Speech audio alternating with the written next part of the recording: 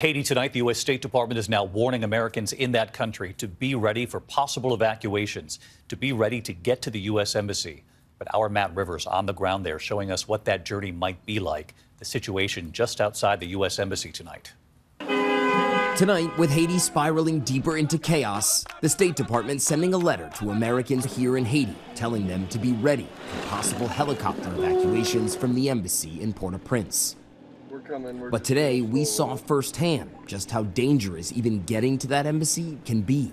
That building right there is the U.S. Embassy in Port-au-Prince, and there has been gang fighting across this entire area. But if you come with me this way, you see that gas station just down the road there? That's how close the gangs have managed to get. The distance between that point and the embassy, no more than a quarter mile. This chaos forcing thousands from their homes. This makeshift shelter here just a few weeks ago was a government building. We walk in and see them, families sleeping on the floor. Marie-Lina Leon and her 11-year-old son, Fabien, desperate for food. How difficult has this been for you and for your son?